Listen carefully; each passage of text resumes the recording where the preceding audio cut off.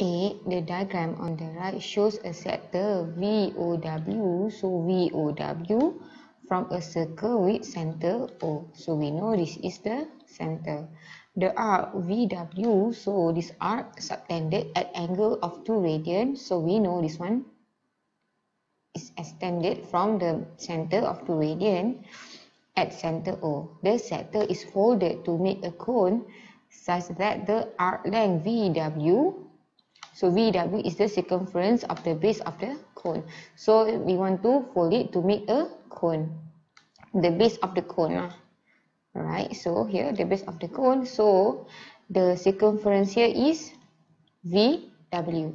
Right, find the height of the cone in cm. So we know that VW is equal to arc, right? Arc VW. So the formula to calculate arc, S is equal to R theta, where this one is radius and this one is angle in radian. So we have both. So this is 64 and theta is equal to 2 radian. So when we fold it into a cone, so we will get a circumference. So we will get not a circumference, we will get a circle of VW. So we know that 2 pi r is equal to VW, but we don't know yet what is the r. So it's equal to 2 pi r. So from this equation we can find what is the radius that So radius is equal to 64 times 2 divided by 2 pi, or 3.142. So here we get 20.369 cm.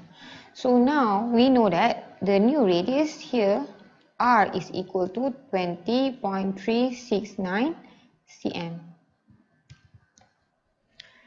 So when we fold into a cone, we know that, so here, so this is this is 64, and this is the radius. Radius is 20.369 if we take out the triangle here.